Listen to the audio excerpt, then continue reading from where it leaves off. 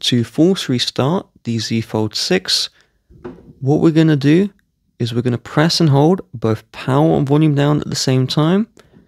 If your phone's open, this is very hard to do, so close it. And so we're going to press and hold now, and keep these two held down until you see the Samsung logo. Most of the time, this takes 10 to 15 seconds. Other times, you may need to hold these buttons down for up to 40 seconds, especially if your phone has the black screen of death. So let's wait. Once you see the Samsung logo, you can now release from the buttons.